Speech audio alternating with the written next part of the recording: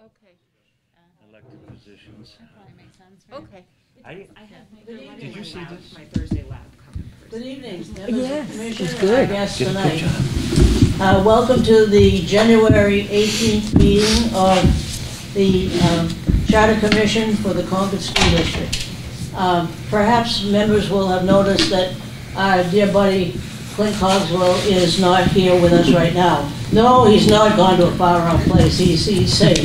But anyway, we'll have to change our agenda a little bit just to get ourselves what I should call legal. I'm only going to make a couple of remarks and then turn it over to the Bill and Bill to take care of the issue. Clint has asked me in a 24-hour notice if he could be meeting with us remotely tonight. For those of you who know him well, he has an absolutely fine reason to want to avoid being in crowds of any kind. And so he seems to fit all the criteria.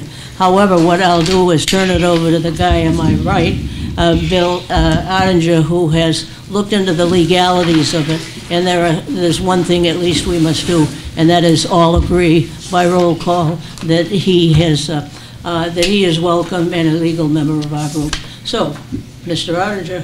Thank you, and I can just let everyone know before he starts talking that Clint is on the phone right now with this setup. What I had with Betty, we worked with Lyndon and the school district team. How do they do it? We want to have our process kind of piggyback and be consistent with theirs. And so the first thing we have to do as a board is decide whether we would agree to have a meeting where one member or two members would participate remotely. You don't decide whether his reason is appropriate. That's for the chair. The real question for us is, would you vote in favor of allowing a meeting where we have more than a quorum physically present of members, where one member, in this case, Clint Cogswell, is participating remotely? And that vote should be taken first. And so I would make the motion that we allow remote participation at our public meeting tonight. I'll second that. And we should do a roll call vote. Mm-hmm. And you do a roll call vote? We do, and we will, as part of this, we do, we should have a roll call vote. Eric? Yes. Yes. Yes. Yes. Yes. Yes. Yes. Yes.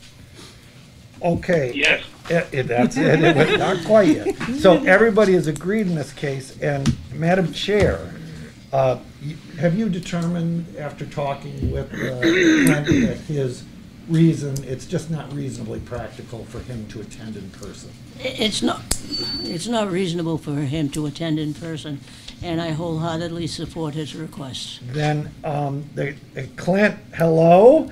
I would like you to identify yourself, your name, and identify any other persons in the room. Now, if you have a cuddly dog in the room, we'd like to know that too. Go ahead.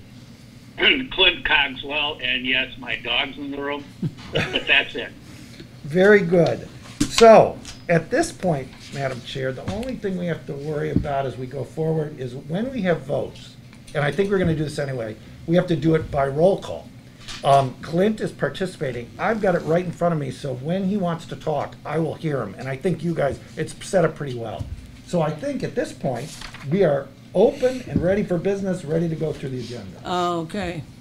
The first item on our original agenda, and now we're ready for it on this agenda, is the discussion of presentation by Kate, Bill, and Bill about the treasurer and the clerk topics, items, whatever you want to call them. And so I don't know where you want to station yourselves and how you want to do it, but it's all yours. Yeah, that's fine. So, in simple terms, we've done some legal research on this. Bill was certainly more aware of it because of his participation the last time around. Let me take this off for purposes of talking. And I don't recommend wearing hearing aids when you're wearing a mask. It's a little bit complicated. In any event, Bill had done a lot of the research on that, and now I've taken a pretty hard look at the statute. particular RSA 671. I don't think the statute applies to this school district for a number of reasons. And and Bill and Kate and I have had some conversations about it. What essentially we'd like this commission to decide is whether you think this fight is worth the battle. And if it is, our proposal is that Bill, Kate, and I have a preliminary conversation with the Attorney General's office about our view of the statute, why we think it doesn't apply. This requirement that you elect the clerk and the treasurer is part of RSA 671-6. If the statute doesn't apply to Concord, then we're not obligated to follow that procedure. So the thought is we'll have an initial conversation with the Attorney General's office, see how they feel about it. Eventually, if it's decided that this is a proposal we want to make to the voters as part of an amendment to the Charter Commission, then we'll need the opinion of a New Hampshire attorney on that. I've had a conversation with an attorney. Bill has had one, and at some point we'll come back to you with a recommendation as to who we might recommend for that attorney. But for the purposes of tonight's conversation, this is simply to say that if the commission is so inclined, we think at least the initial conversation with the Attorney General's office is appropriate, because if we get too far down that road and we're going to run into a roadblock with the Attorney General or the Secretary of State, we should know that in advance, because otherwise we may be in a situation where we'll just have to seek legislation on the issue if we want to go there. Questions? I have one question. If we agree that to be forewarned is forearmed, so to speak, if we as a commission agree, then can we change the motion tonight to read just a little differently that will help move you a little further down the road? I think you can change the motion as much as you want to, but I guess I'd be interested in knowing, Betty, what you're. I think the motions for tonight are just the question of whether this is an issue we want to keep on our plate. Okay. Right? Well, then I have another solution that would answer my own question. If we do the motion as it's written and take care of it there, and then when we get to the part after community input where we have time before housekeeping, could we all choose to address that issue to move it further down the road? In other words, do it in 2 steps. Well, I actually think right now, as this has been presented by Bill, and I have nothing to add to it, it was very good, I think it would be appropriate to consider a motion to authorize the proposal that Bill made, which is to have Bill, Kate, and I organize on behalf, in our capacity as members of the commission, a meeting with the Attorney General's office to explore this question and come back to report to this commission what we learned from that meeting. And at that point, the commission is in control of what it wants to do. Right. I only disagree with you in one respect, Bill. It might be putting the cart before the horse a little bit. The first question that we have in the motions is, do we want to go any further with this at all? Very good. No, I know, so I realize. It has to be in sequence. If the commission said, no, we're not interested in going further, then we Yeah. don't need to go to Very the good. Attorney Yeah. General's office. So we Okay. can But- defer that motion. Yeah, to- actually, you could put that motion, first of all, I don't think we need a formal commission motion, because once these have been adopted and put on the plate. I'm sorry, can you pause for a minute? Just trying to get this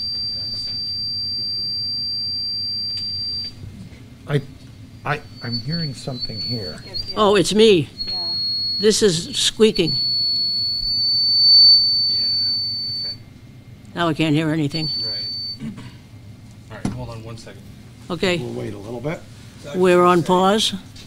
Yes. On pause? Clint, we're just waiting a little bit, just clearing up a feedback situation. Yeah. I think all we would need if the vote on the first 2 motions is to continue, is a sense of the commission. Yes. This is a good thing to do. Perfect. I would note parenthetically too, so that people know. Yeah, I was having a lot of static. Is it that? It might be getting some sort of like feedback trouble from the microphone. I'm not sure. I'm not hearing you yet. Nobody's talking. You want me to talk? Yeah, go ahead. Testing. Kate Vaughn. Testing. Okay. I won't sing. Yeah, it's getting there. You can sing a canto for us. You probably sing That's okay. I Oh my God, do I can live love through that. it. it. If it's not bothering other people. Okay. Pretty much every day. Thank you, Don't ma'am. talk about. Okay. Bruno. Yeah. We're good. We're good, right? Very good. Okay. Say one more thing, buddy. Just note parenthetically, maybe it's not exactly the right time to bring it up, but if RSA 671 applies to the district, then we are limited in the number of people that we can have on the school board because the statute limits school boards to 3, 5, 7, or 9 people. So without if in fact the district is subject to the statute, we would need legislation to go beyond 9. Okay. Thank you very much. Whoops, I'm falling apart. Well, we're ready for community input. There's a sign-up sheet if you would like to use it. And we'd be delighted to hear your opinions and feelings and situations of any kind. Who's first? Mr. Richards, welcome.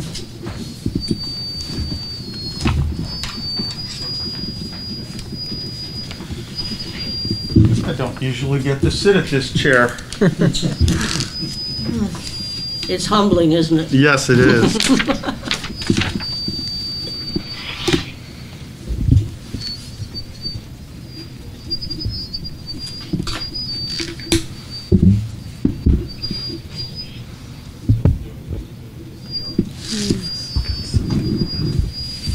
Good evening.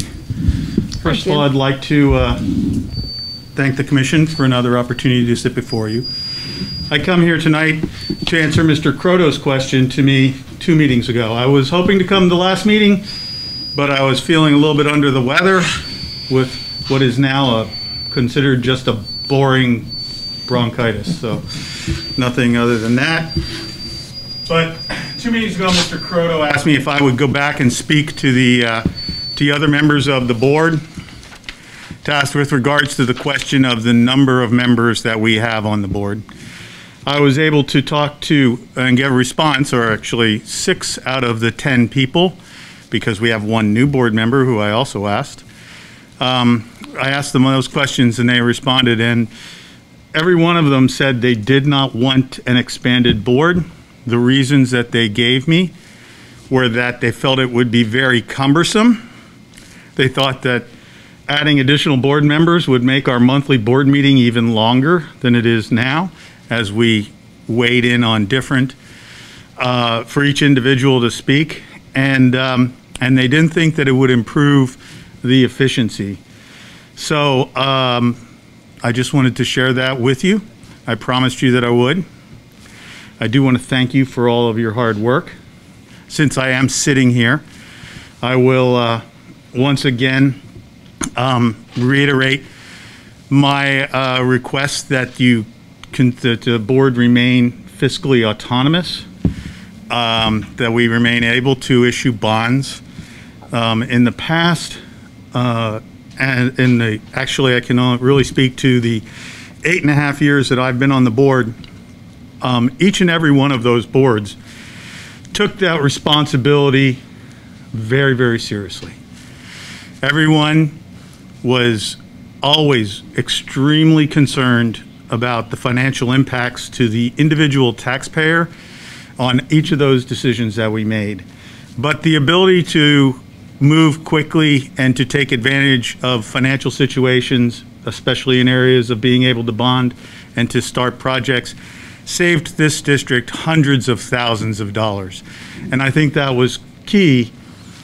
And as a business person, you know you want to be nimble and be able to react to situations. So I will state that once again. And I once again just want to say thank you for all the work you've done, and I appreciate the time that you've given me today.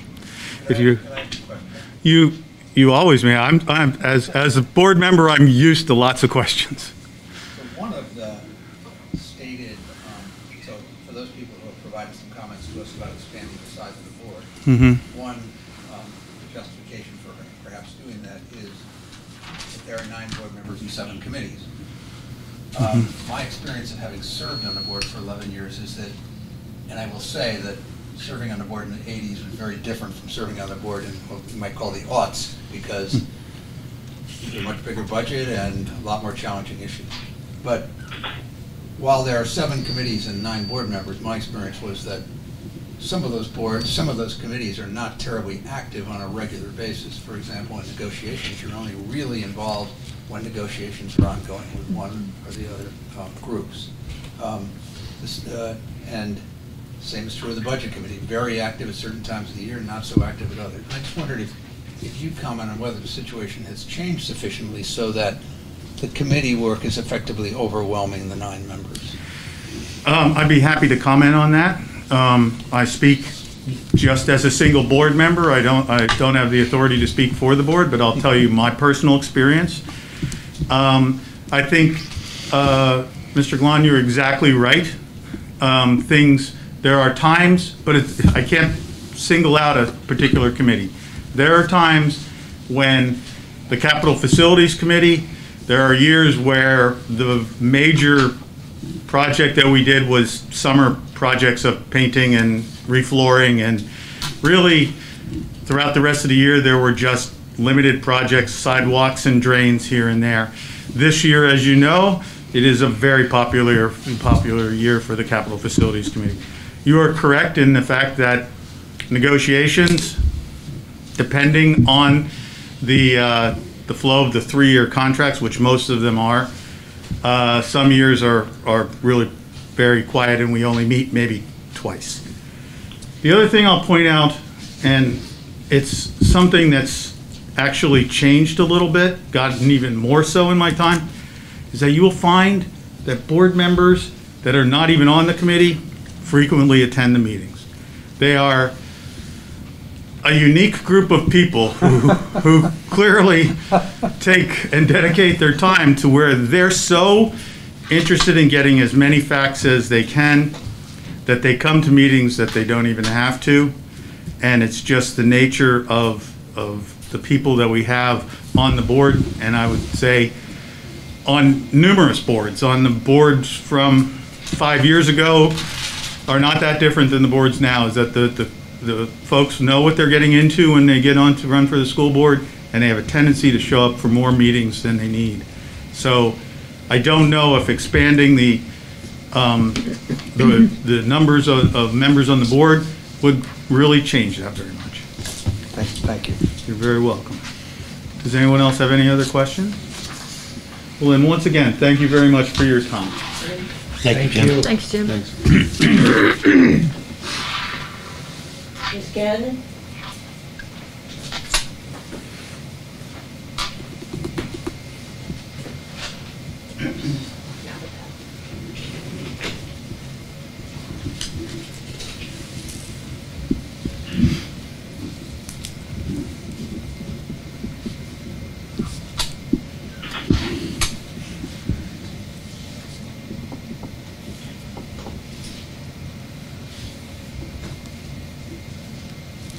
Welcome, it's good to see you well. Thank you. Yeah, it's nice to be well again.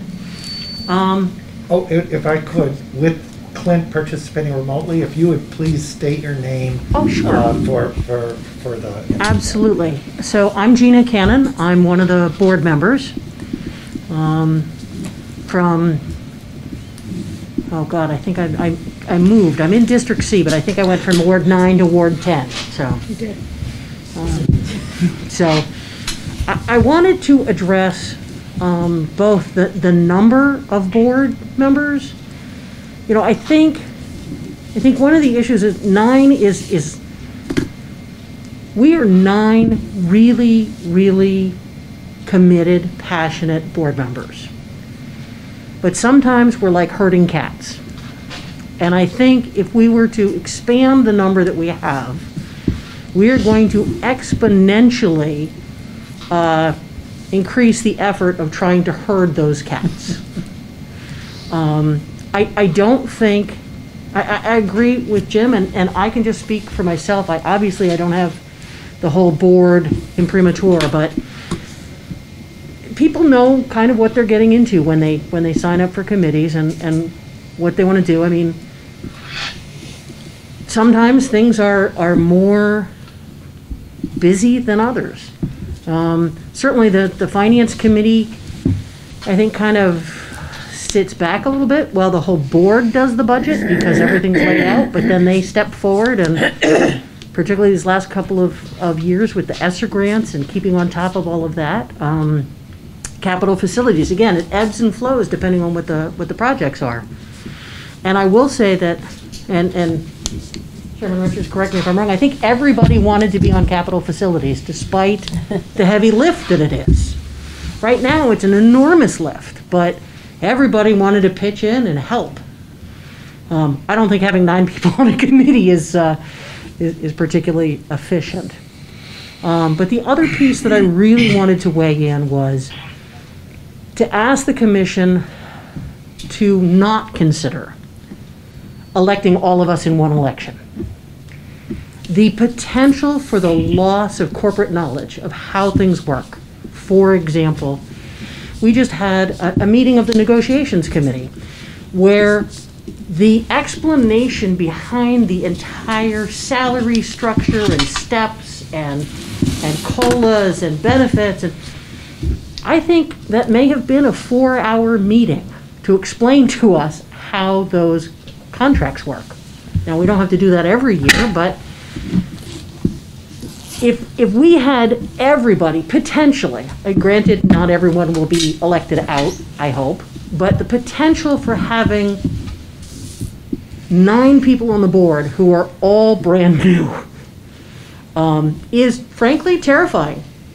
My first year, I was just floored with how much I thought, incorrectly, that I knew, and how much I didn't know, and how much I had to learn, and how much I had to juggle, and how much it was all interconnected, and it takes some time to really get that, and I'm not even sure after 2 years I get it all. I get a larger chunk, but I'm not sure I get it after 2.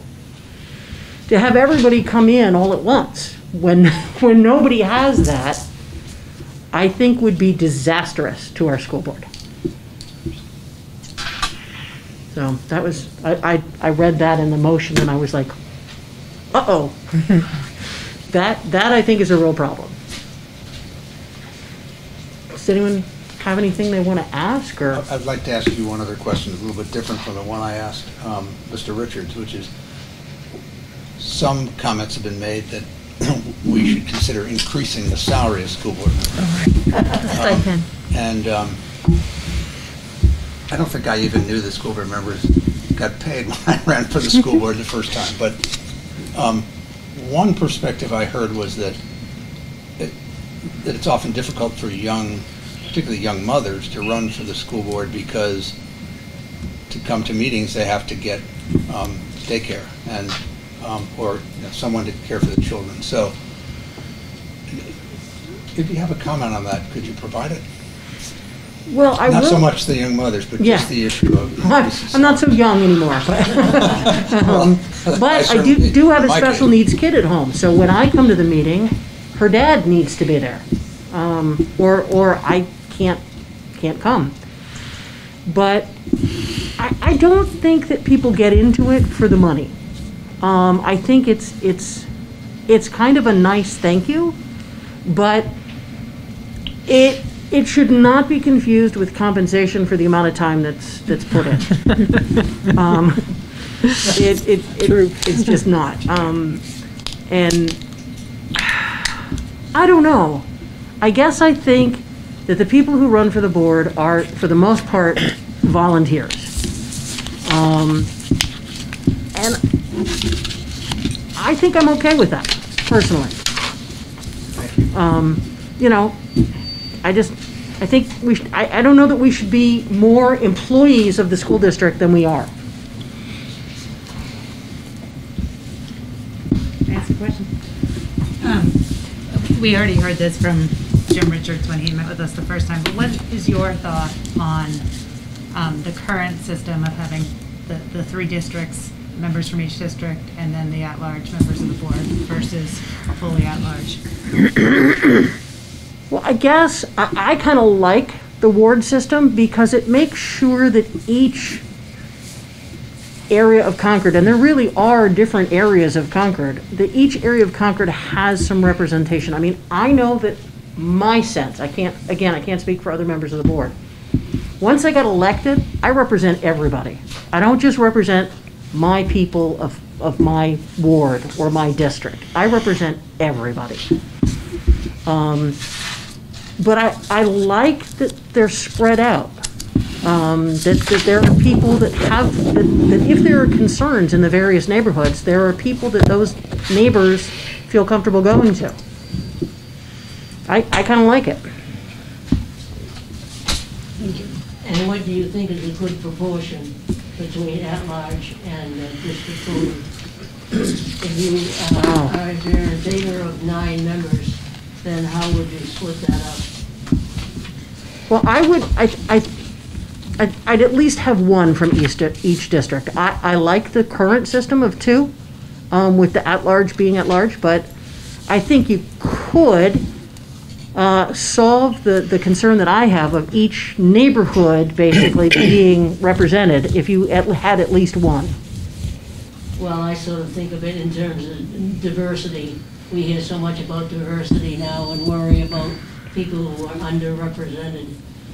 And so there is a good argument for ward voting. The only question is in what proportions. Mm. Yeah, okay. No, I just wanted to see what you had to say. Yeah. Gina, thank you for being here. Well, before you jump in, Tom, thank you all for being here. I really... Well, you're welcome. Go ahead, Tom. So you can't speak for everybody on the board, I understand that, but you can certainly speak to experience. And you've been on the board 2 years. You kind of watched it, as I remember, a few meetings before the election process. So you've got some idea of experience. In those experiences, have you ever found that there is one particular board member who seems to be favoring their one school? In other words, the opposite of what we're talking about here in fair representation to all. Have you ever experienced that feeling that there's a disproportionate amount of attention being given to one board member because of their affiliation to their particular ward or area? I don't think so, Tom. I mean, I personally, I get calls from people across the city, and I can only assume that other board members do too. I mean, I don't only just hear from my constituents, for want of a better term, from my district. I get calls from all sorts of different members of the community, from different neighborhoods. I think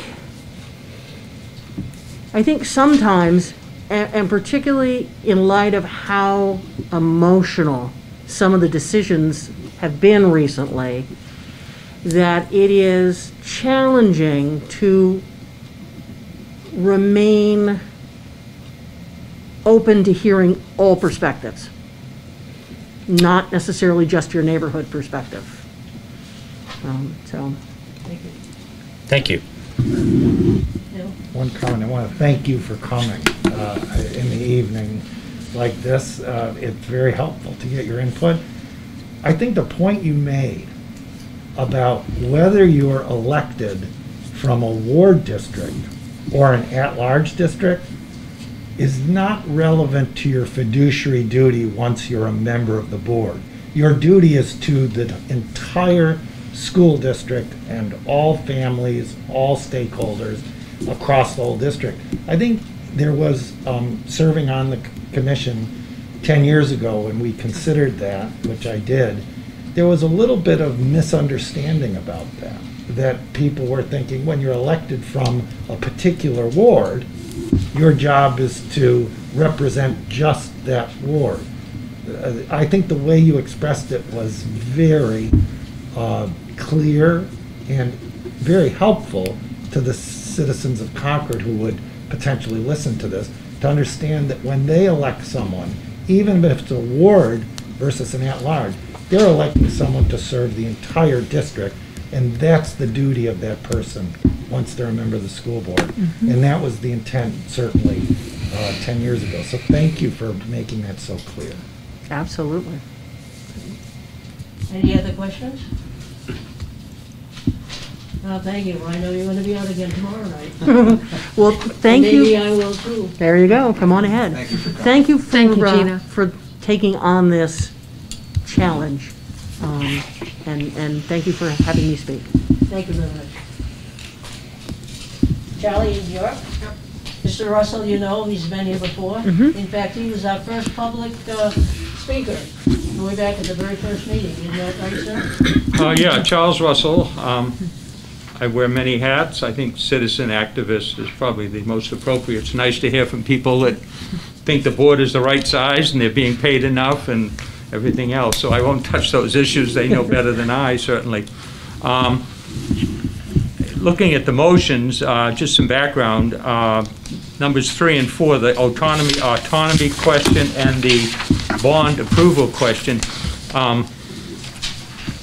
I ran for office in the 80s and for city council twice, unsuccessful. Ran for Concord, ran for county attorney, and lost 4 times, and then promptly moved up to management and helped other people get elected. But I've followed city government and to a lesser degree the school board, and that autonomy question has always kicked around. It was more prominent back when the city manager, Jim Smith, was here, and then I was involved in getting the charter change that indirectly led to a popularly elected mayor now. So I see no sentiment. I'm kind of a magnet for those type of things if somebody's out there. And I haven't heard anything. I've spoken with members of the city council, pretty long-time members, and they don't particularly want the job. They say, thank you, we got enough problems. So maybe that's number 3. Number 4, came up as a result of a bill that kind of came out of the opposition to the school consolidation from 08 to like 010 or 011, and that led to a vote that created the Charter Commission. And so I've, again, hear nothing about that going on, and I'm not sure there's maybe a pulse of the public to some extent. I hear much about it. Issue 12, I guess I'd say I did come across at the Secretary of State 671-6 that talks about the size of the school boards, but I would note that Manchester has 14 on their school board, so if you have your own charter, it may not apply, but Mr. Richards and Gina Cannon certainly have more input on that than I do on that. Number 12, I would suggest you would consider the current mix. I put out 800 words in the Monitor. Obviously, I had an impact drawing all these people in to speak tonight. So take my words for what they're worth. It didn't help that they got the wrong date in your Yeah. Yeah, well, I know. I thought the meeting was last week, but we'll see what we can do to get some more people in here. But I would say number 12, we ought to keep it the same way. There was a push, and if you saw that article from the Boston Globe on Lowell, a lot of the arguments really apply here. We have more diversity than we had in the past. We have a district on the Heights. We've elected a state rep that is not your longtime resident, traditional, someone that's come to Concord. And I think that's an issue that's going to be faced down the road. So I would say number 12 would kind of override numbers 10 and 11. Number 15 is the school board stipend question. The way that's written, it's tied into the city council. And it would seem to me that the school board is independent and should not be tied into what some other place does. If all of a sudden the city council decides they're going to put themselves at 10 grand, boom, all of a sudden the school board is at 10 grand. So I think you want to split that out. But I also don't think you need to put in it should be independent, decided by the school board. In some places I've seen, they'll say 3 months before the election, you can decide what the next salary is going to be or stipend is going to be for the following year. although if you have a holdover, that might create some problems. But seems to me you want to untie that from the city council. Number 16, I have a copy of, and I'll pass it over to Chair Hoadley. It is a city ordinance that was passed in 2009 that basically has reporting. It has some definitions. I think that ordinance can be marked up pretty easily by some of the scribes or attorneys on the board or people that have done it and make it there. The Monitor, I believe, on December 26th had an article about there are conservative as well as liberal groups out there that are going to start actively recruiting people to run. And who 10 years ago would have ever thought what has gone on nationally with Citizens United and all these other things. So I think you need a reporting statute. One big word I've heard an awful lot recently is transparency. You want to know who's putting the money, whose money is behind this. If I'm told there are no longer Cox brothers, one of them has died, but still outside money could come in. An article on, I think it was December 26th in the Monitor, talked about Fran Wendelby, who's a conservative up north, is actually going out and they're trying to take over school boards and train candidates. I would expect that PTAs, I would expect that the union and other groups will be actively recruiting people to run for office and make it much more competitive. And that's where I mentioned last time about if you have it large, then you can run a candidate and take over a council or take over a board by dumping a lot of money into a slate of candidates. Whereas if it's by district, it may be more difficult and it's kind of a hedge. Number 16. And then the 10-year, on the miscellaneous questions. 18?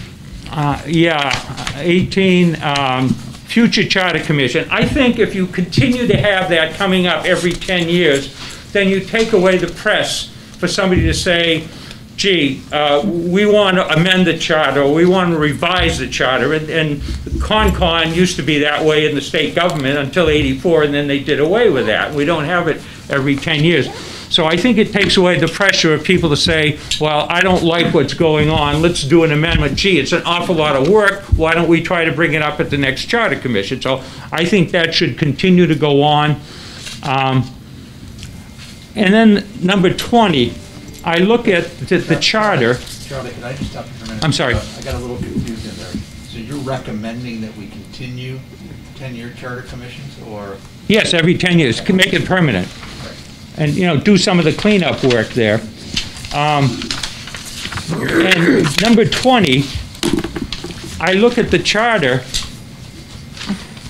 and there's an awful lot of pages. Number 19, is it 19 pages? 5 to 7, and then 9 to 13 out of your 6 or 7 of your pages all have to do with either amendment or revision. And it seems to me that some of the more capable drafters out there could consolidate those in and maybe merge them in, but it seems to me an awful lot of paper and words that you could do them together. So number 22 on Pennacook, I'm not sure if this commission could do much on that. I guess I would suggest it may not just be Pennacook, it might be combination of Concord with Pennacook and or other surrounding towns. I mean, when we have dropping enrollments, although I still think we're on the down cycle and we're going to come back up, that there's economies of scale by consolidation. I mean, there's schools up in Pennacook in the Merrimack Valley District. I hear passing rumors about Loudon and another town may want to go their own way, and whether they're going to be tuition students or what, I don't know. But so anyway, that's all I have to say. I'm sorry to take so long, and I did put in some things. I don't know how you all saw them, but the school board elections are much more competitive than city council. City council, in 35 years, I've heard 4 incumbents have lost. in the last 10 years, 4 incumbents have lost on the school board. So it's much more competitive, and I think with Fran Wendelby and unions and others, you're going to have a lot more competition. So, and I think the district level, in business, I guess it's called entry-level requirements that I ran city-wide twice, didn't have much of a committee, and ran against Hager, Washburn, and McDonald, and guess what? I didn't win. Surprise, surprise. Took me a couple of losses to figure that out. But I'm just saying, somebody wants to run up on the Heights. Jim, I guess, ran in a Ward A, and he's done well from there, more than well. And so, but it's a big city, and you know, you got to raise money, and whether it's on the internet or in the newspaper or radio, TV ads, who knows where it's going. So I really think, from the Democratic perspective, if it's not broke, don't fix it. Doesn't mean you can't tweak it, but I think that the ABC districts were one of the main changes that people sought back in 2011, and you ought to keep that. I guess we don't want to increase the size because we got workhorses on the school board. God bless them. God bless all of you that serve. And I guess that's all I have to say. Any questions? Yeah, I have a question to you. Mm-hmm. Do you realize that the members of the commission had financial disclosures before our election and during our election? I didn't go looking at them, but it's nice to know that was there. Oh, yeah, I spent $3. I bought 6 big poster cards. Well, the frugal Yankee is epitomized. Thank you. And apparently that's why we only pay them $1,000 a year on the school board. So I mean, at some point, I really think I said my first meeting was you really need to look at what some of these other school districts are doing. And you know, as much as you say, great, but you know, whether it's 1,000, 2,000, or 5,000, you know, I'm not going to run. I'll tell you that. I'm not looking to the headaches and the problems. I'd like to give the ideas, and I appreciate you're all serving, as the others have said. So. And Charlie, if I might just say thank you for the work you're doing and taking the time to write a piece. Well, that's the kind of citizen involvement that is very helpful, and you're trying to get involvement in the public, and you deserve a great deal of credit for that. Thank you. It's always amazed me. I ran for the City Charter Commission in '90, and there were like 25 that ran. I think I come in 10th or 11th, 9 were elected, and no one ever showed up. And it was like, you know, if you cared enough to run for the office, you must have had some ideas, and, you know, you don't have to put your tail between your legs, and not to, I'm sure everybody's life is different than mine and may not have the time to do it, but, you know, there are people out there that care, and it's kind of tough to get into the website and get things filed. It could be a little easier, but... We're working on it. Okay, glad to hear that. Thank you. But before you go, I wrote you a note after your article in the paper, and I thank you for bringing interest and information to the group. And I have to say that the Concord Monitor and you have been our best champions for PR, because seriously, as hard as we try to get this information out there, it really takes something like the 2 things I cited to get people excited. My classic is this. I was going into the grocery store before Christmas, and the person tending the Salvation Army bucket said, "So, Mrs. Hoadley, how are you?" And I said, "I'm fine, how are you doing?" And he said, "So, how's the Charter Commission coming?" Well, I'll tell you, that's the last place I thought I would have an answer or a question like that. And so we are having more interest. It may be interest at home, or people are afraid to come out or whatever, but we try to set up ways to get in touch with us. And as you know my email. I don't know your phone number yet, though, and I need it. Okay? Thank you very much. I'm not going to broadcast it here. I didn't expect you to. Thank you. Thanks very much. Thanks, Charlie. Thank you. Well, that's exactly what we want to have. We want to hear people. We want to know people who are... Eric, question? No? No, I was just pointing to the clock to let you know. We gotta go. Okay, Yeah, let's move. Okay, whoops, we're coming up my agenda. Let's go back to it. Well, next on the agenda is, Discussion of the list of motions. yeah, right, okay. You've been informed a couple of different ways, a couple of different times about the 22 motions. I will give full credit to Lyndon and to Bill Ottinger for having the idea of the value of this, I'll call it exercise or activity. We'll give further credit to Bill for having organized them in the way that they have. And I find it somewhat trauma-like that there are 22 motions in the year 2022. Yeah. And so, the only other thing I would like to mention is that I can remember being in the legislature, and sometimes they'd have questions that had so many knots in them, N-O-T, that I couldn't figure out whether we were in the negative or the affirmative or the negative or the affirmative.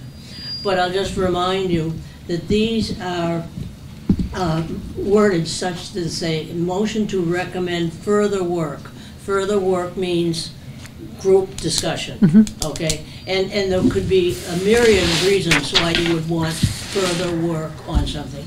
Now, then we turn to if you have a nay vote on not to have further instructions and discussions, then that could be one of a couple things. Number one, it could be that you think that this is not appropriate or reasonable or sensible, and therefore we shouldn't, I shouldn't use the words waste our time, but we shouldn't spend time on that when we have the other issues that are bigger. Or it could be that you think that the charter, as it is written, does not need to be addressed. So there are two very different kinds of reasons why you would vote nay on these motions, and only really one reason for voting aye. So with that small reminder, and also, I can't tell you how excited I am for us to get these done, because I think that it's going to give us so much information, and it'll give us a plan for our work as we go on. It'll give a record of how people voted on these particular issues, and except in some cases, the reading between the lines will probably be correct, but sometimes it won't be. So with that said, do we move to you or the other bill? I think what you could do is I could make each motion, see if there's a second. Yep. And we have any discussion on each one. If, as soon as that's done, do a roll call vote. And I agree with you, Betty, we will then have a record that's clear for the future, if there's any other charter commissions, of how we address every issue that I think reasonably we've heard so far. And just one other reminder, the discussion that you just used the word discussion, is not the major discussion, it's about the status of the motion. Because we have to try. And so in each case, just to move it along, I'm going to read the motion quickly.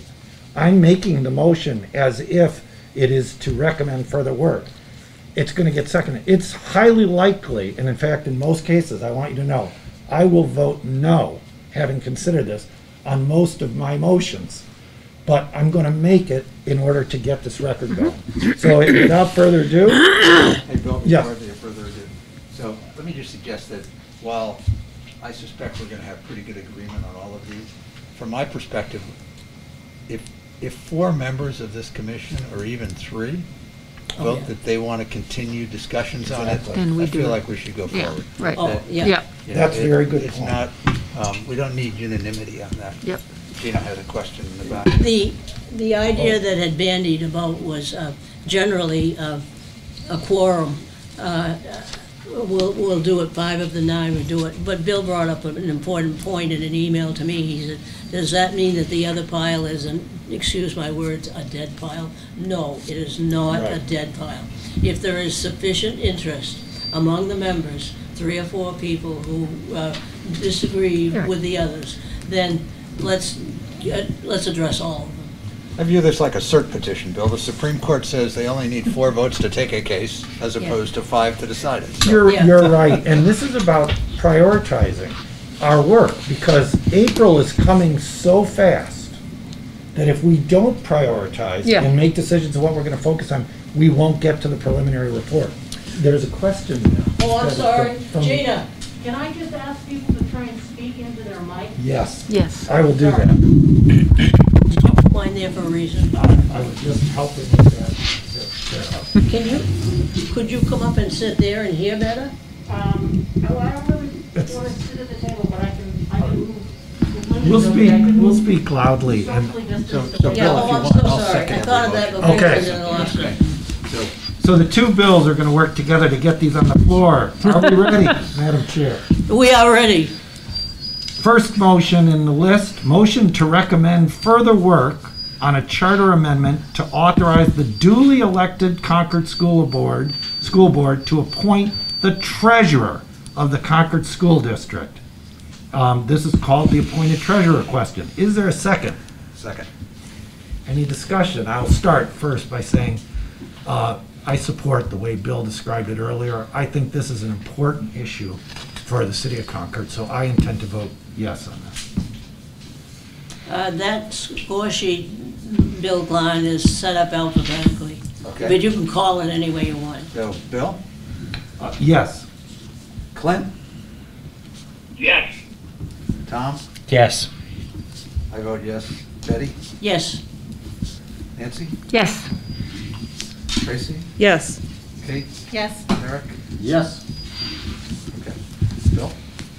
The second motion, motion to recommend further work on a charter amendment to authorize the duly elected Concord School Board to appoint the clerk or secretary of the Concord School District, the appointed clerk question.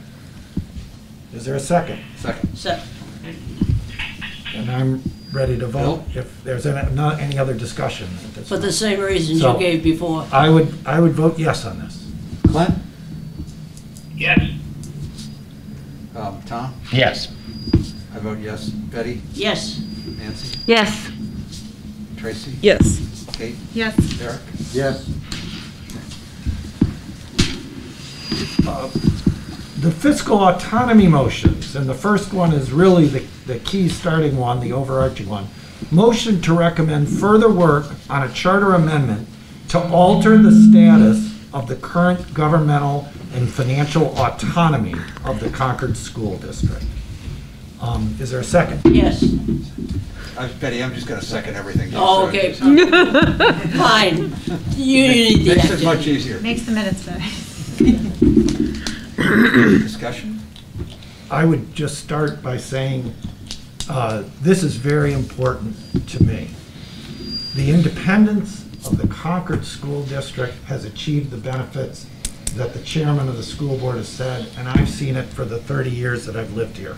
So I intend, when we call the vote, to vote no on this. And I'd just add to Bill's comment that this is an issue on which I expected we would hear more. Yeah. And I think the fact that we haven't heard anything, and in addition that the city council wants to take this on, like they want a pain in the neck. So I'm going to vote no on it too. I felt very strongly about this for a long time. I think it's what makes our school district unique. I didn't need to gild the lily further. I too am very surprised that there has not been more murmuring in the hinterlands. I talked to a lot of people and no one has any problem with it. So, in the words of Charlie, if it ain't broke, don't fix it. Well, I just hope that it's indicative of the fact that people are satisfied with the work of the school board. Yes. And unless there's a huge uprising at some point or another, we should keep it status quo. So Lyndon, for your purposes, I'm going to fill out this sheet with X's where people have voted no and check marks where people have voted yes. Bill? No. Clint? I just want to add for a second, if we know we're not going to work on one, let's not second it and save us the votes, but no anyway. That's fine too. That's a good fine, idea. too. Okay. I actually, on the other hand, I feel like you seconded for the purposes of discussion. Right. Yeah. And a Yeah. public record of how people Yep. voted on these I think issues. we need to. is not insignificant. That's true, So too. my recommendation would be stick with the seconds and the vote. Agreed. Clint, in light of that, how do you vote? No. Tom? No. I vote no. Betty? No. Nancy? No. Tracy? No. Kate? No. Eric? No. Continuing to number 4, motion to recommend, this is a relative of the one we Right. just disclosed. Motion to Close recommend cousin. further work on a charter amendment that would require a vote of the public to approve any bond issuance by the school district. That's the motion. Second? Second. I'd like to make a statement. Yes. I was on the school board for an awful long time. You had to be crazy to do that. At any rate, I saw numerous occasions when bond rates changed, and if we weren't able to be nimble and quick, I used to dislike the word nimble, but it's a good word to use in this situation, to be nimble and quick and take advantage of something. Again, I would point to hundreds of thousands of dollars, even millions, on taking advantage of lower rates. Just as people do with their home mortgages, this district has been able to do it with their bonding, and I can't say enough about having that potential. May I make a comment? I think that my final year on the school board, and Jim, you'll back me up on this, because this was something that our business administrator had the power to do, and our board had the power to do, he was able to find and save about $10 million in over the course of because of a bond rate change that he could act on right away. His people were telling him this is the time to move. He did it, and that was the result. So proof right there that this is a very worthwhile. And another thing too, with that kind of power that a financial director has, this becomes a very attractive job, because the person says, I'm not going to be shackled by all kinds of things. I will be able to use my judgment along with that of the board. And so I think what it does is a high tide brings up a lot of boats. And a lot of boats would be that we would continue to attract good financial people to the district, which is key. And I mean, I think, Betty, too, that that's a combination, that the business manager works with the school board on all of those things. And just another example to Tom's was the timing of the school consolidation project that built the new elementary school, very much dependent upon the ability to get access to federal funding at the right time. I would just quickly tell a story. In my professional life, I was at Moody's and S&P for a client, which was another city in the state, and it was a complicated deal. They had the room full of their staff people, and the entire head of municipal finance for Moody's was there, and said, "Ardinger, are you related to an Ardinger with the Concord School District?" It was my wife, who was at that time, said that was the absolute best municipal finance deal in the entire period from the recession to this. The timing was perfect. And so I strongly, this is another piece of evidence, as Tom said, that things are working well with our representative government, being the school board, and its exceptional professional staff. And so it actually came home right to roost. Home. So, Okay, Bill? no. Clint? No. Tom? No. I vote no. Betty? No. Nancy? No. Tracy? No. Kate? No. Eric? No. Number 5, motion to recommend further work on a charter amendment that would establish rules in the charter relating to labor or employment negotiations between the city and/or school district and various unions. Is there a second? Second. Uh, Any discussion? My discussion would be that there are labor union laws that govern this kind of activity, and nothing in the charter would be a problem, and I think it was somewhat misunderstood somewhere in the neighborhood of with whom CEA employees should be negotiating. The law is very clear. It's with your employer. I can't imagine how this would work. Can't either. I think we're ready for a vote. Bill? No. Clint? No. Tom? No. I vote no. Betty? No? Nancy? No. Tracy? No. Kate? No. Eric? No. Number 6, motion to recommend further work on a charter amendment that would establish rules in the charter relating to actions by the school district to sell real estate. Is there a second? Second. Any discussion? I worry about this one because there's a certain amount of privacy, other people would call it secrecy, in buying and selling real estate.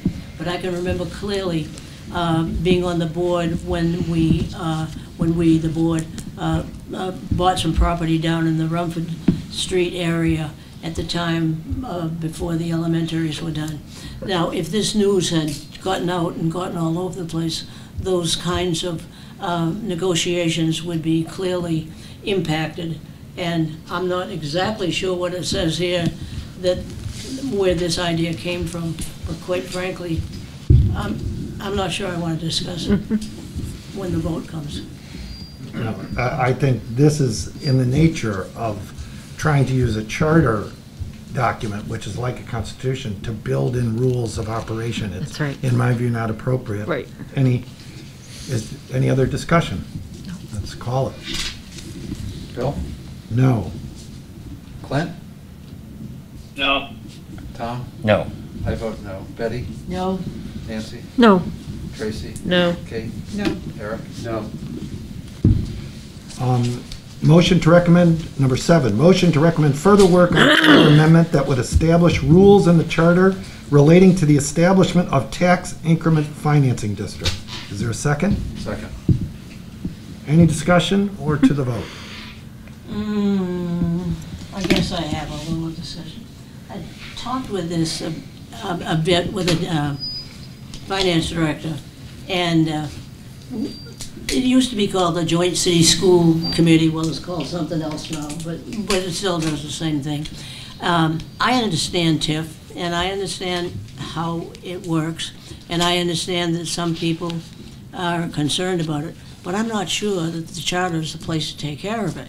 I also would dislike making a situation where the city and the school were at odds over things. They have to work really hard with recreational facilities and in other areas to combine and to cooperate and to make each sector better.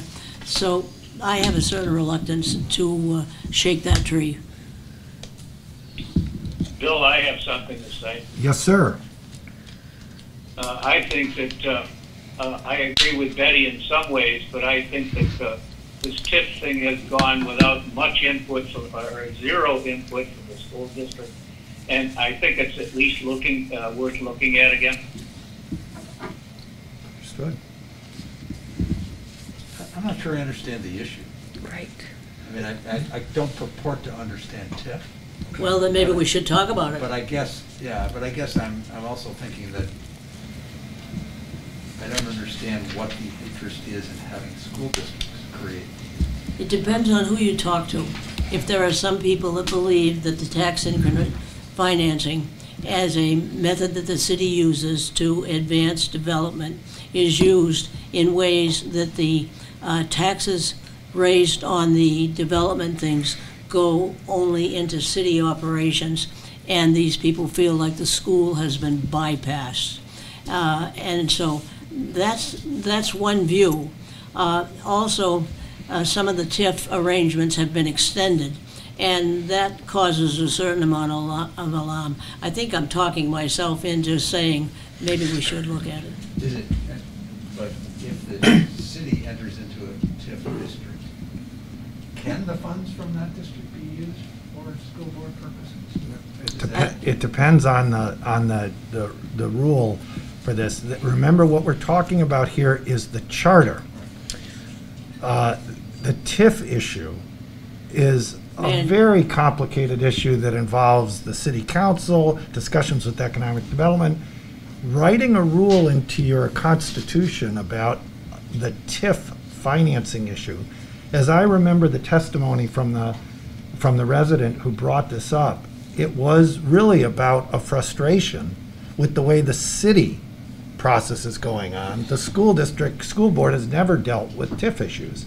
So, I think in this case, I definitely, am not inclined to devote further priority of our shortened time on trying to evaluate whether the school district charter should have something in it on tax increment I think your point financing. about the charter is the right one. Any further Well, sorry, discussion? Bill, I disagree, and I think that's worth, I don't think we can do much with it, but it's sure worth talking about. Bill, I would vote no on this one. Clint, Yes, Tom, No. I vote no. Betty, I want to vote no. Nancy, No. Tracy, No. Kate, No. Eric, I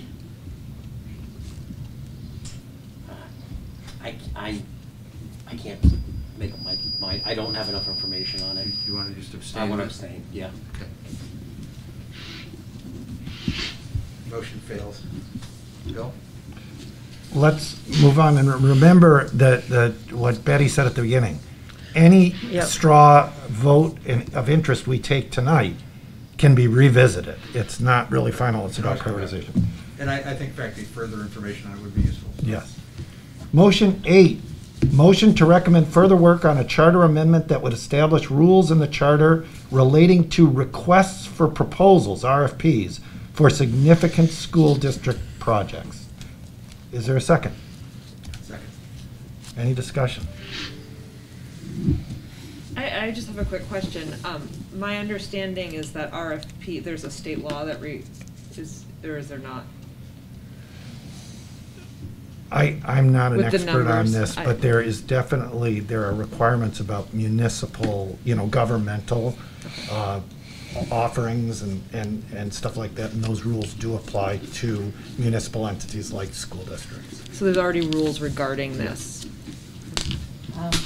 Again, having served on the board for a while, I've seen the request for proposals go out, but I've also seen a process called certifying people companies that are putting in a proposal.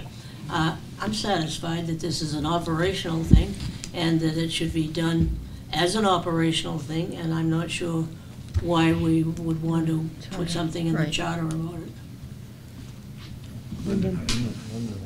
Oh, I'm sorry, Lyndon. There is a school board policy that covers RFPs. Policy, Oh, yes. bidding.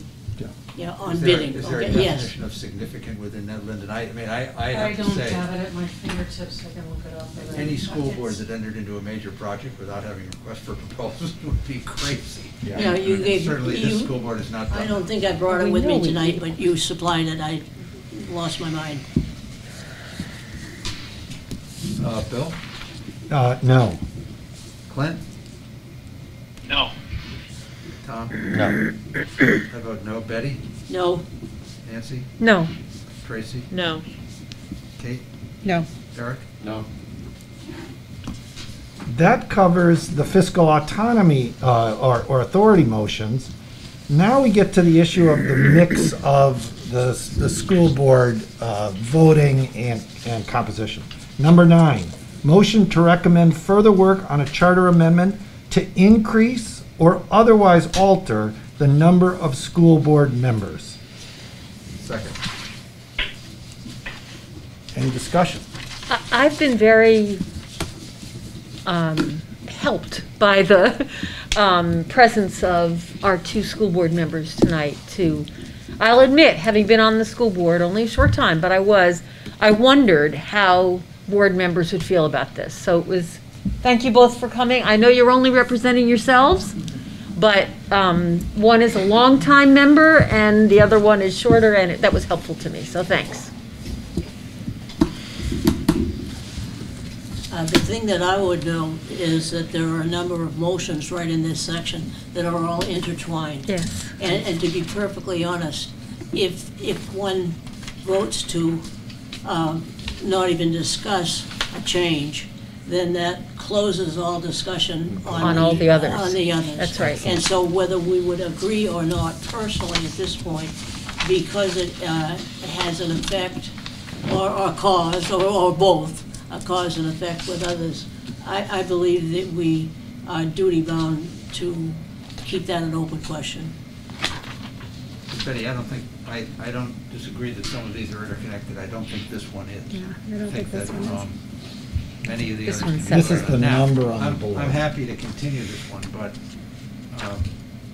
my personal view of it is I haven't had anybody provide a substantive basis for why we would consider this, except that the school board members are worked too hard.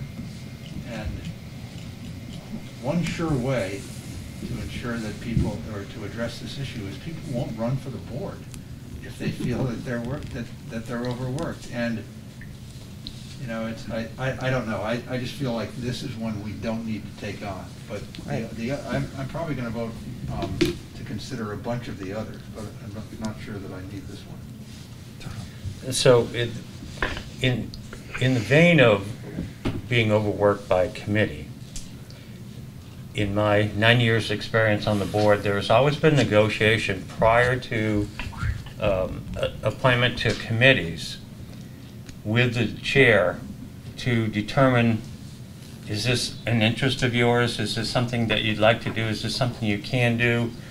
So there's that factor that comes in there. No one's going to walk in and be assigned, you know, all the heavy hitter committees. At least in my experience, that has not happened. It's both by choice and by need, but it's pretty evenly pushed out there. Mm-hmm. So I don't see, I would vote no on this. Bill? No. Clint? No. Tom? No. I vote no. Betty? Yes? Nancy? No. Tracy? Yes. Kate? No. Eric? No. Well, the vote is 7-2. I think let's see what the other, it may well come up in some of the other discussions. I would suggest that we may find in addressing others that we would have to settle this. So we may come back to it being led by our noses. And so I'm happy with this result. Let me try number 10, which is a precise facet of this. Motion to recommend further work on a charter amendment that would require all candidates for school board to run in a single at-large district and to eliminate the current ward districts. Is there a second? Second. If I would just start the discussion, I'd say, I was one of those 10 years ago who I liked the at-large district structure for the reason that everyone was being elected to represent the entire district. I think I have not heard, except in very few circumstances, people complain about moving to having a district component. And so I at the risk of getting into trouble with a number of people, I would say I'm inclined to vote no on devoting additional work to this particular aspect. Like Bill, I think there are a couple others here that I would vote yes on to explore, but this one, going back entirely, the voters also 10 years ago approved this, including this mix of at-large by a gigantic margin, over 85%. I'd like to make a comment too. I truly believe that every school board member does, once they're on the board, absolutely represent everyone in the district. However, I think that there are some perspectives when you live in a certain area, like when you live out where I do, you realize, those of you who live in town may not realize how icy the roads get, and that you can bring a perspective by living out in a different part of town, that maybe it's difficult for the school buses. My daughter's bus got off the road the other day. Things like that may not be apparent to those who live downtown. So I think having that perspective is helpful, and knowing that someone in your neighborhood, like I've typically, when I've wanted to address the school board members, I've emailed Tom, because he's and Jim too in the past, because they're sort of, there's a connection. His kids went to my school. I knew his wife from SAP, and I think that is very beneficial to making people feel comfortable to approach school board members. I'd also comment, mostly echoing what you say, Bill, is 10 years ago I wrote a letter to the editor. I thought this was a horrible idea, the wards. I've come around it's a double-edged sword. It is easier to win when you can do it by district. It's double-edged sword. Going back to what Charlie said, is I think having it in wards makes it easier to get the other voices in as well. But I've come around that not so much the representation, because I think everybody who takes on the job does it for the entire district more than anything. But it is nice that you get people to run and can afford to run in a smaller area and get the participation. So I'm a convert over the last decade on that. Hey, Bill? Yes, Clint, go ahead. This was a proposal that actually I proposed at the last convention, and I would like to say that if I had an opinion on it, I'd say that if I were going to change it all on my own, I would go with 3 or 6 at-large people and 3 at wards. But that's just because I think you draw more candidates that way. But I have nothing really totally vested in it, and I'll vote yes to keep this discussion going. And on that, Clint, the next motion is actually that exact proposal that you just described. Yes. And so the one we're on right now is to do further work to eliminate all ward voting. Oh, so I'm voting no on that one. Thanks, Bill. No. It's kind of complicated. It is complicated. So let me Yeah, I told you. Thanks for the score Let me sheet. add to the comments. 10 years ago, I was vehemently opposed to this ward system for 2 reasons, really. One was, and I think some of it is a vestige of the past, that people in this town were wedded to local schools. One of the proudest things I feel I did when I was on the school board is the school consolidation project, which I think I haven't heard anybody say, boy, I wish I had the Dame school back, or I wish I had the Rumford school back. And I felt that, but things have changed in the town since the 1980s. When I was running for the school board in the 1980s, sure, it was hard to get elected citywide, but what you really needed to do was to lobby people in your own districts and in the areas around where you live, because the wards around where you live, because those are the people who probably knew you best, and you'd run up the votes in those areas, which is not unlike the ward system. Another concern I had was that the quality of people who want to run for the school board isn't necessarily divided equally among the wards in the town. You might well have a situation, and I think this was true when I was on the board from 2005 on, was we had more members on the board from the east side of the city than we did from the west side. I felt that you'd be limiting yourself a little bit in terms of who could run, and if you had 3 seats in a ward and 2 seats and 3 highly qualified people wanted to run, you're limiting that ability simply by where they live.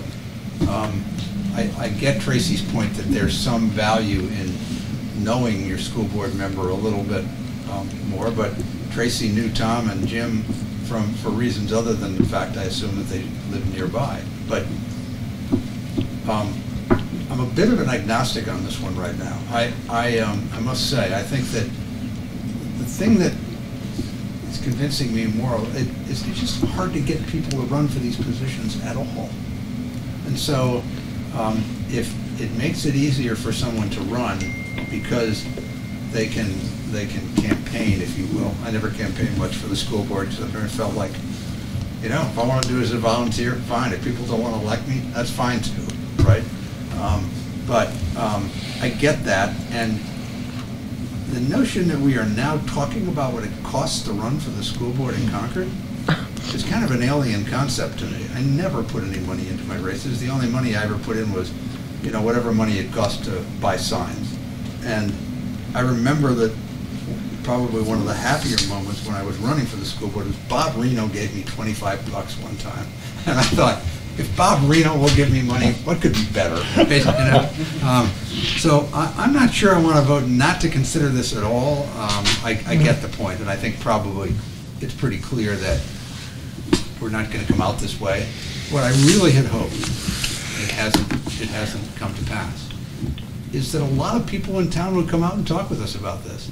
And frankly, the fact that they haven't is the best indication that the new system is probably working pretty well. So I may vote, I think I'm going to vote to keep it on the table, but I suspect it's not going to go very far. You know, at the risk of having Betty's point, that 10, 11, and 12 are all about the mix. Yeah. That clearly is of interest to all of us in one of these. Could I amend my motion to say that on 10, 11, and 12, the mix, that this commission do further work and really focus our attention on the mix question?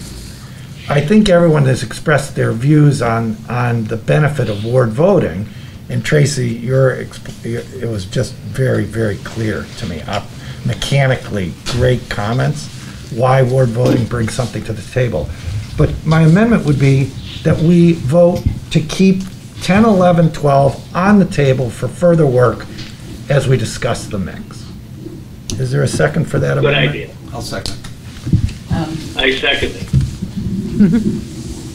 I ran 5 times for Concord School Board, and all on the at-large basis. And I felt more heat running at-large than I think I would have felt running from a ward. Because at-large, one time we had 9 or 10 candidates lined up across the old Kimball School auditorium. And I'm looking at every one of them and thinking, you're good, you're good, you're good, you're good, you're good, I'm dead. And so at-large is not as easy as people think. And I think there's some merit to it. However, I do agree fully that 10, 11, and 12, again, they're so intermixed. It's kind of silly to take these separately. Gotcha. Because it's all going to come up at the same place. So I will vote to say yes to further study 10, 11, and 12 together. Ready for the vote? So we're voting essentially on all 3 motions, on all 3 of these topics at once. To continue work, yeah. Okay. Bill? Yes. Clint? Yes. Tom? Yes. I vote yes. I vote yes. Yes. Yes. Yes. I was all set to vote no, but yeah, we can. All right. On to motion 13, which is about the years for elections. Motion to recommend further work on a charter amendment to alter the years for elections of school board member. E.g., for example, from the current system of every year to one where school boards are held, for example, only on non-national election days. This has come up, this particular idea came up, and in testimony from one of our contributors. And so we put this motion on for a review of the board. It's second. So I'm going to vote against this. I'm not sure how it will work. We've got 9 members of the board that run in cycles of 3. So how you would squeeze a 2-year term into that. I would say, however, virtually every time I ran for the school board in a national election, I lost. So I forgot how many times I ran and won versus lost. It's more fun to win than lose. But I look at it this way. There's some years when the participation is strong, and there's other years when it's light, and then it goes in cycles. And so take the thick and the thin, and you know, if you're a candidate and you want to time your candidacy, well, go ahead, you have that right. But let's leave it open for every year. it would also, I always hoped that the reason I lost in those years is because a lot of people were voting for the school board and had no idea what they were voting for. Right. On the other hand, I'd hate to see a rule in which you said, the more people who come out to vote, that's a problem. Bill? No on this one. From Clint? No. Tom? No. I vote no. Betty? No. No. No. Tracy? Kate? No. Eric? Nope. Number 14, this is another issue that was raised during testimony. Motion to recommend further work on a charter amendment that would clarify that school board candidates or members from ward districts must always be residents of the ward. So the concept, I think, was that you could have someone who wasn't a resident of District A running for District A. And there is, yeah, I looked at this just to, is there a second? Is there a second on this? Yeah. I looked at this a little. There is a little language question in the charter that there might be some correction, but really the way it probably is certainly intended and how it's been applied in the past is that you got to be a resident of the district you're running from. So go ahead, Linda. I suspect too that the question, because it's come up before, is if you move from either the ward or your district, that you should resign that seat. Yeah. So that may be part of this question as well. I believe it is. I think it is, but to go back to Gina's point earlier, It happened with you're Jenny. running for 3-year terms. So if you get elected from a particular ward, and if truly school board representatives, once they get elected, represent the city, then I think we keep this on the table for purposes of that, but also, I mean, if you move out of the city, that's one thing. Right? And that's always been the rule, that if you move out of the city, the school board has the right to usually appointed the person who had the highest number of votes who didn't get elected.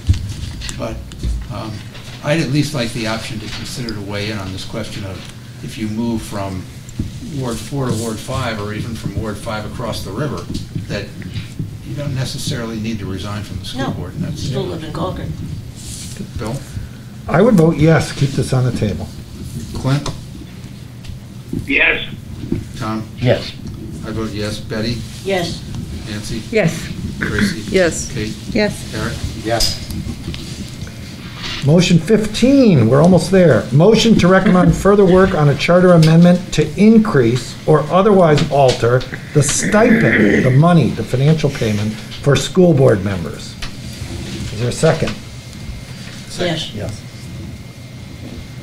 Any discussion? I would like to just make a comment. I think, to Gina's point earlier, all school board members are volunteers, but if you're a single parent and you really want to participate in the school board, and the school board's meeting 10 to 15 hours a month, and you're paying $10 an hour for babysitting, it's going to cost you money to volunteer. And I think that we need to consider the fact that not everybody can spend money to volunteer, and perhaps it's something to consider that the board should have the ability to look at the stipends in those cases so that we can increase the number of, single parents and the diversity of the school board and making it more accessible to people.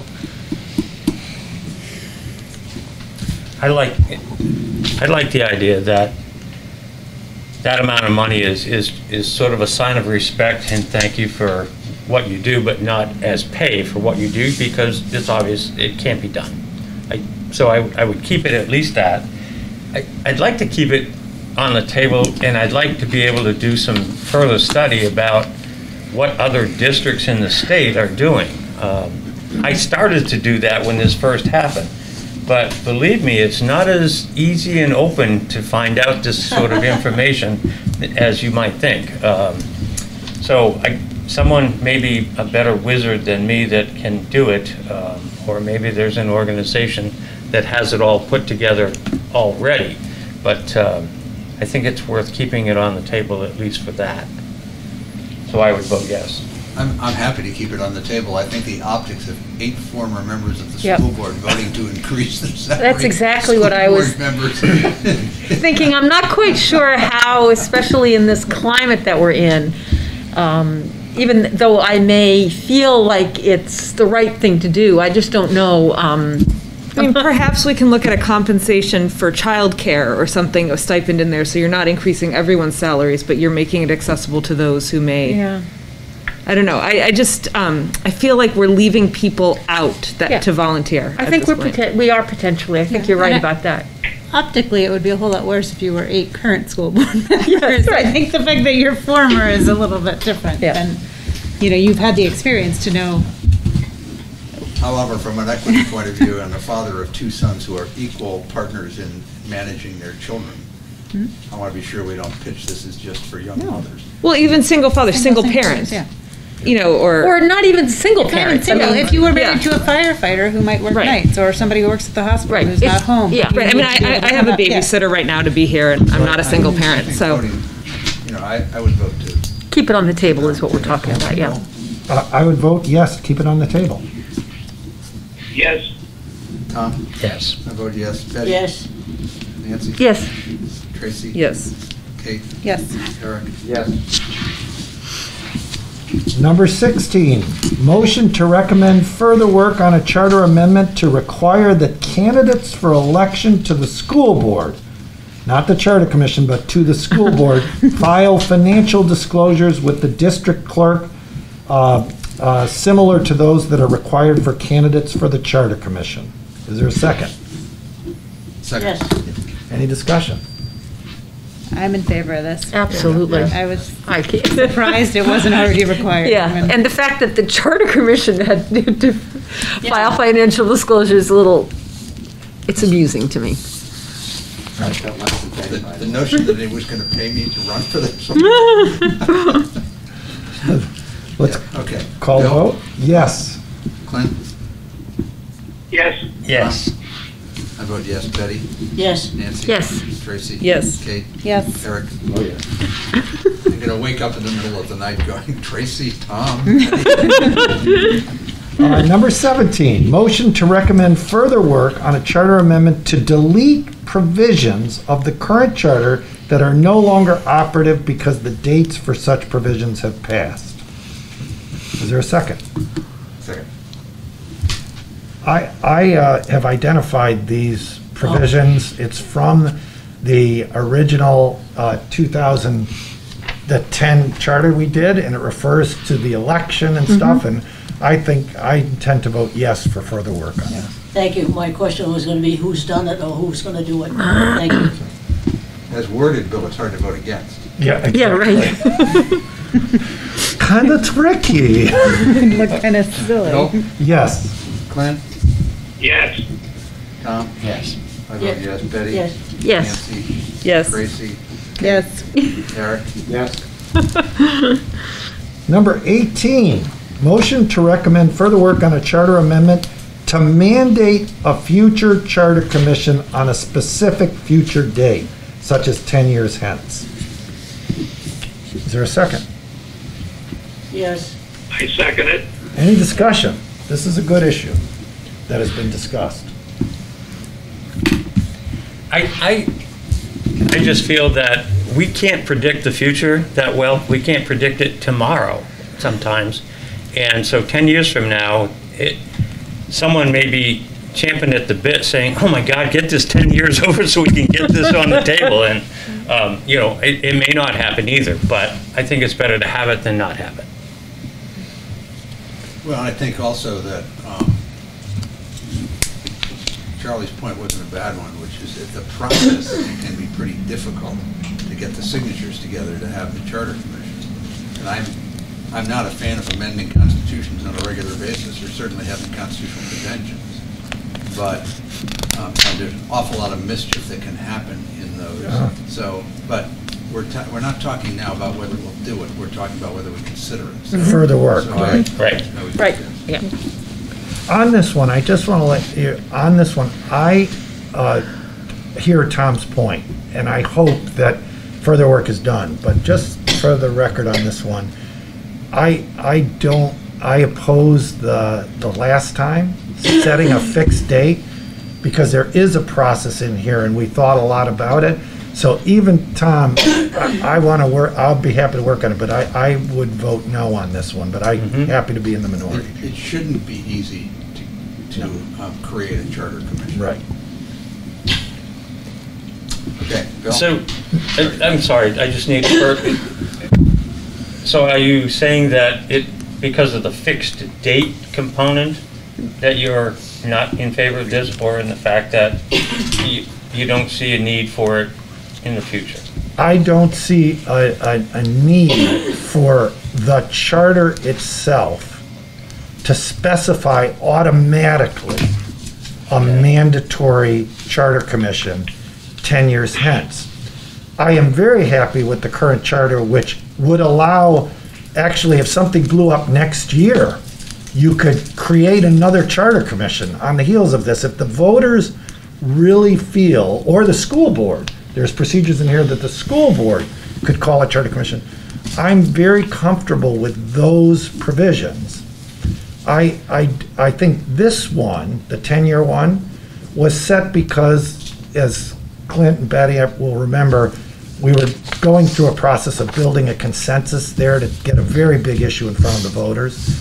And this was put in to take a look at it 10 years hence. Nothing much has happened on the charter, and at this point, my intent is not to have a mandatory charter obligation, but rather leave it to the provisions of the discretion of the school board and the voters through petitioning to call another charter, rather than have one automatically get on the election. Because what if it's not necessary in 10 years? Suppose that in 1845, the United States Constitution provided that there would be a 10-year constitutional convention. Right.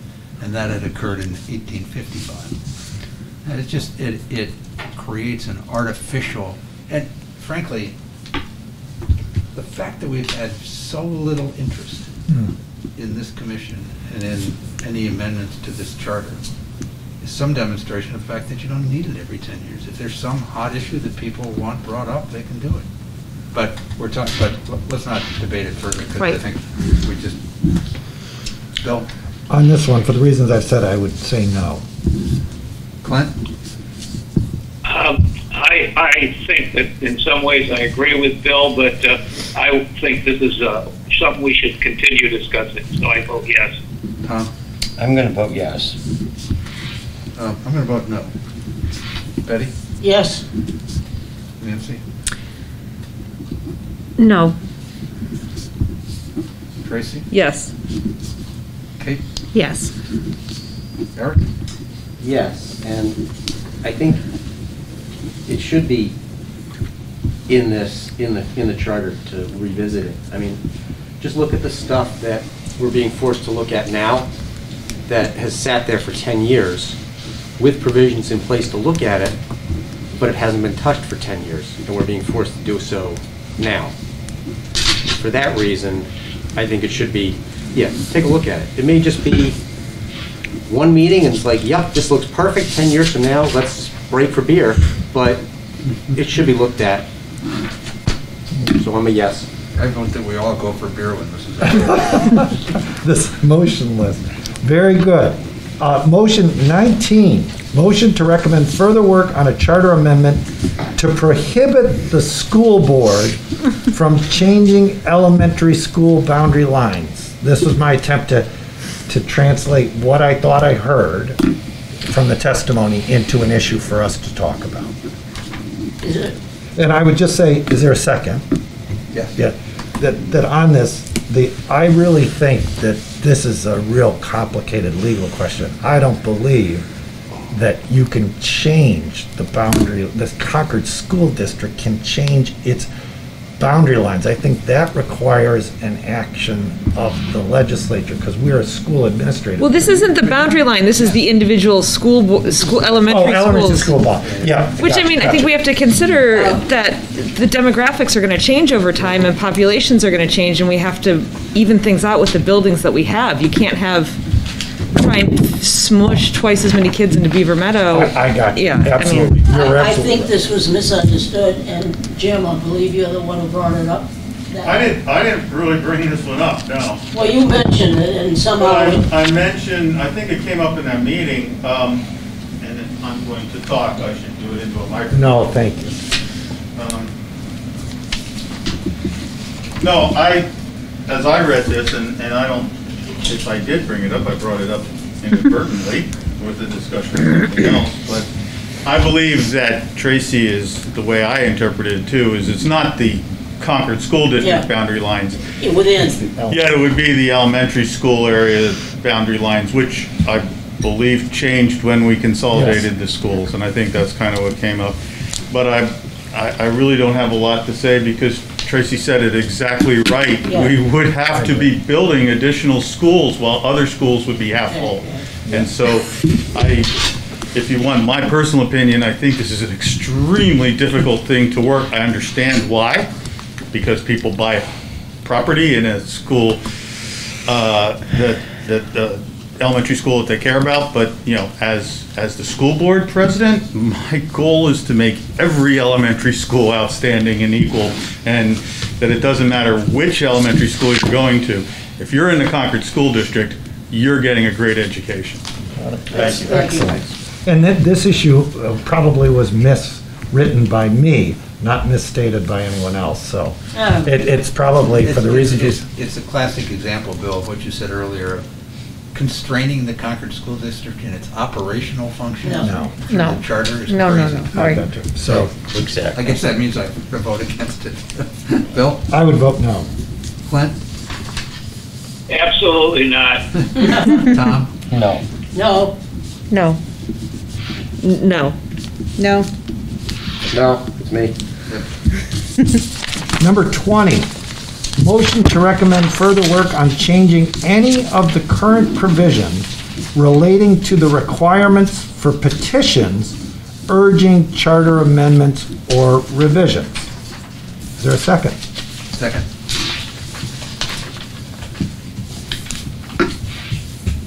I'd vote yes on this because, for the reasons that Charlie Russell suggested, maybe when I read these, I had a hard time figuring out the difference between the ways in which different petitions can be brought forward. And just, maybe we could just clarify it, is what I'm thinking.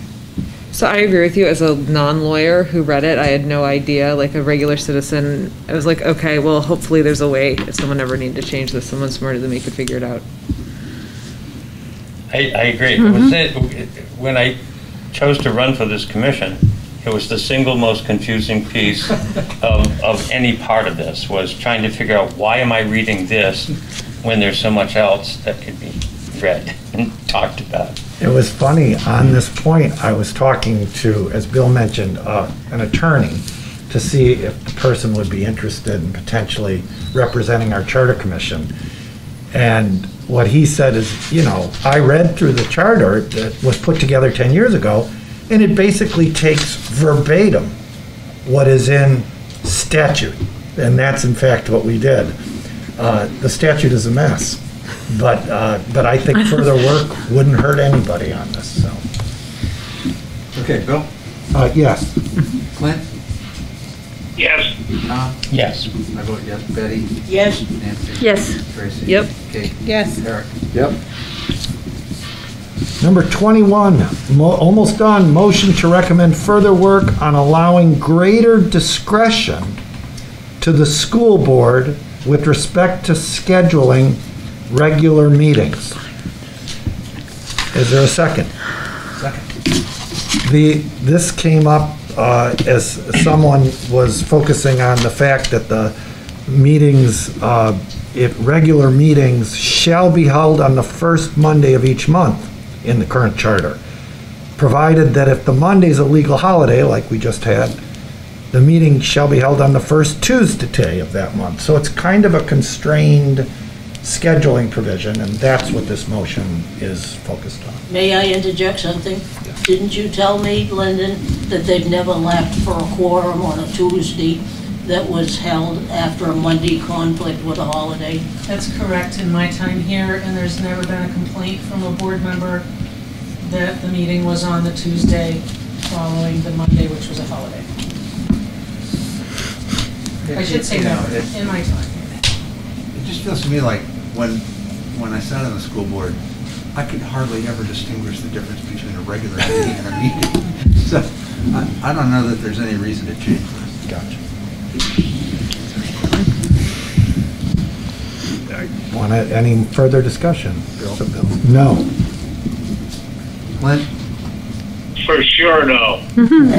Tom? No. I vote no. Betty? No. Nancy? No. Tracy? No. Kate? No. Eric? Final one, motion to recommend further work on a charter amendment that would facilitate the combination of the Concord and Pennacook school systems. Is there a second? Second. This is, again, was trying to gather issues that came up. I don't know how the charter deals with this. This is a much bigger. Yeah, how does a charter for the Concord School District tell the Pennacook and Merrimack Valley School District that they have to dissolve? And I mean, this was a question that Tom and I were asked at the debate, and it seemed wildly crazy then, and I haven't changed my mind on that. Still does, right?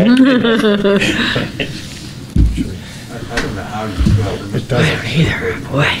Somehow, but I don't know what it is. Well, it seems very assuming that one school district could just absorb another for fun. Right. Yeah. Certainly not through your charter. Right. Yeah. And I'm going to go back to both Bill's comments earlier on other motions that we're kind of putting our charter commission nose into the school board business. I think if the superintendent of schools and the board president were to confer and find out that this may be something we should look at, the we would be them and not us. That's right. Ready for a vote? I would start by voting no. Okay. No. Tom? No. No. No. No. No. No. Okay, let me see if I can No.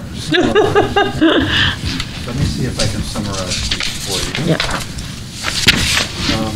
Just for the record.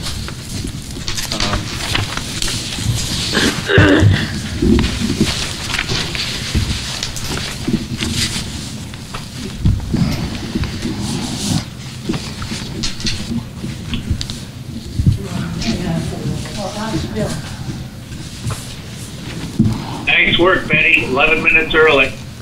Yeah, no, I'm hurrying. You did it. No, it's still We're not no done yet. business. Little bit of business. Oh, there is? Yeah, just, No, you. yeah, Clint, we're holding, we're gonna get a little report on a quick summary here, and then a couple other items. That will Oh, go, all right, okay, never mind. they'll go fast, they'll go fast. Okay, Okay. you want to take that? Hang on. That we don't get, we'll come back on that. We don't have. I can, Bill, while you're summarizing, on the agenda, Betty has just leaned over, okay, this is continued discussion of engaging required commission counsel.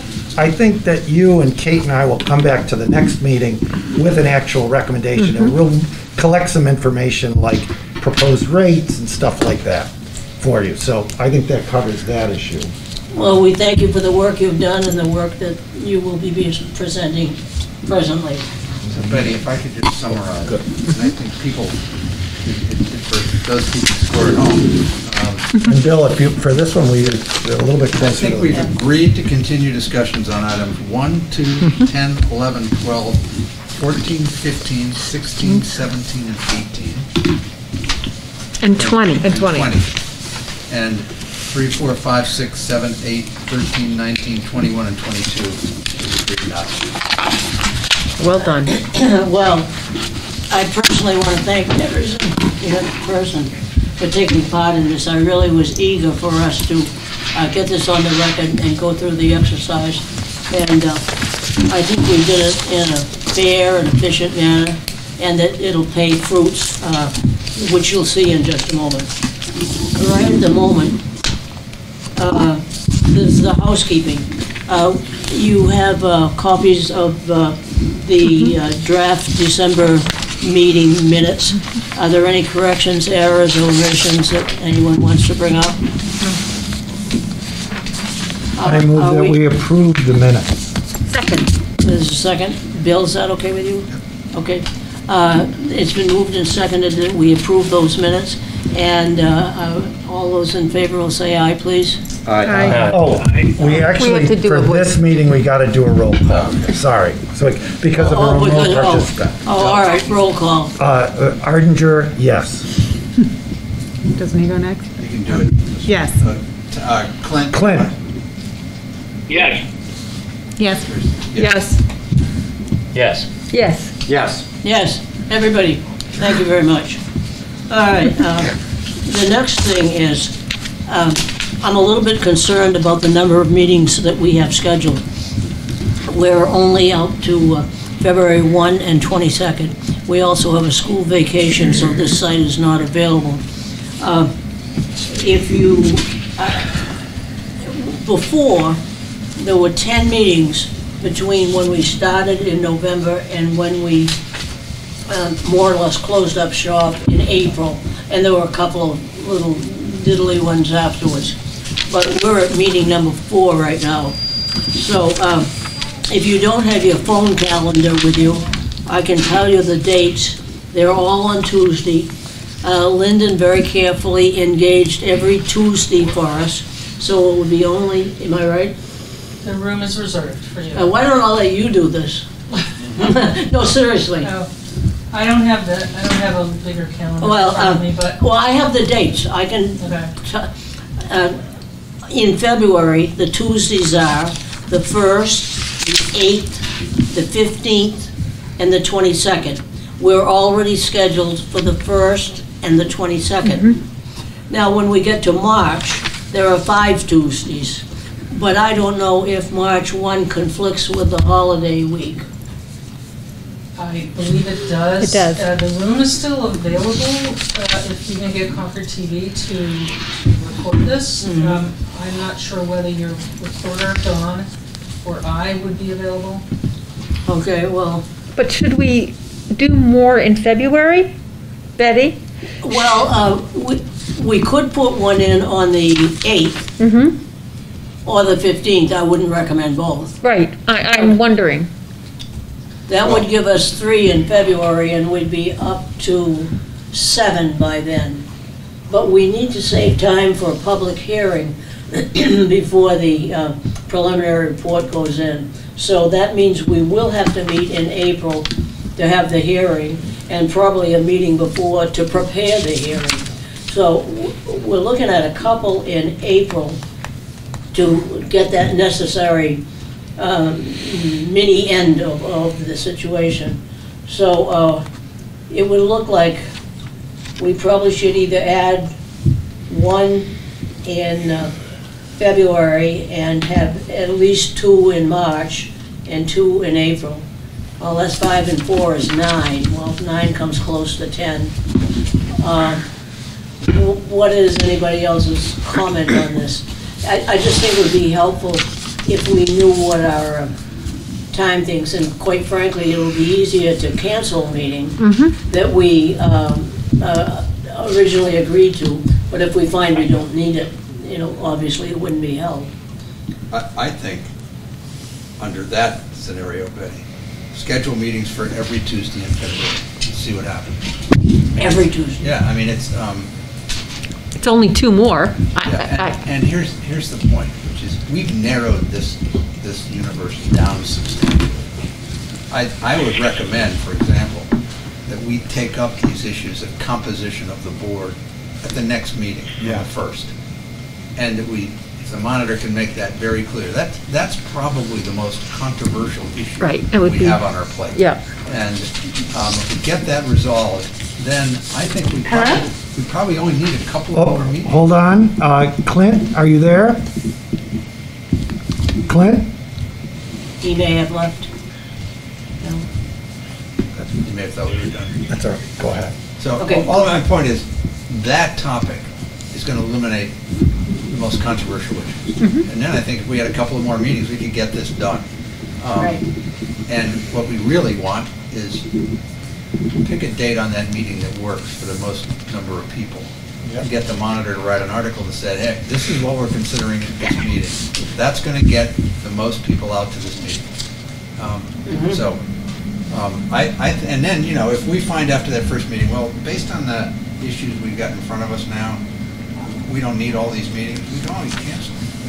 I like your idea of picking the tough one first. Yeah. The one that has the most interest and probably the most viewpoints. So are you suggesting to schedule both 8 and 15 in February?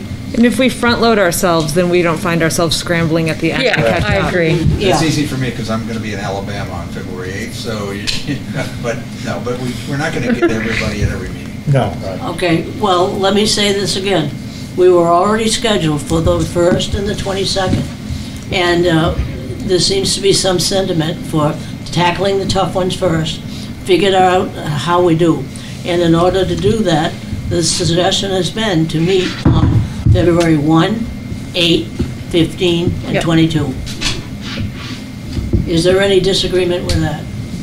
All right, and then we don't have any for March yet. Should we put in a couple, or should we deal with it after we find out how we work with February? I think reserve the 1st and the 8th in March, and we may find we don't need either of them. Okay. The first is school vacation week, and that's so the coming. 8th and 15th. Great. Well, I'm sort of in my own mind holding on to March 8 and March 15. And then we still have 3 weeks in April to take care of the preparation of the preliminary and the hearing on it. Okay, I'm sort of breathing a sigh of relief. Is it too soon?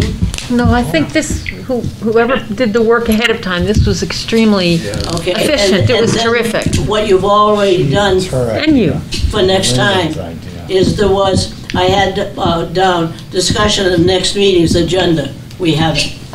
And I will tell you that I'm going to pull executive privilege here and do a presentation first thing, because I have historical data that may have influence on those related items about the composition on whether the ward voting and at large, and it's historical stuff. And some of it breaks down some of the myths that have gone on for years. I won't detail that anymore. I don't want to give away all my surprises. That's right. Right. And so that is our agenda for next time. I think, now, I don't know whether you want to include the stipend in that discussion. Oh, sure. I think what that means is that I don't... I know, glasses. Donald Trump ripping off his mouth. Items 10, 11, and 12 are included within that. And 14. Which number? 10, 11, 12, and 14. 14. Is, that'll be in your ward. Okay, everybody got that? 10, 11, 12, and 14? 15 is the stipend issue. I don't know whether you want to include that in. Well, we can keep that in abeyance. Okay. Okay. Wait, did we want to say that we could send a group to ask the Attorney General a question? Great, thank you. That's so good. I was moving on. So that would be, because we've considered moving ahead with further work, that would be a sense, as Bill said, of how the people feel here about having that delegation go and check. Any objection to that? Sounds like we have no objection. Great, thank you. Yes, thank you.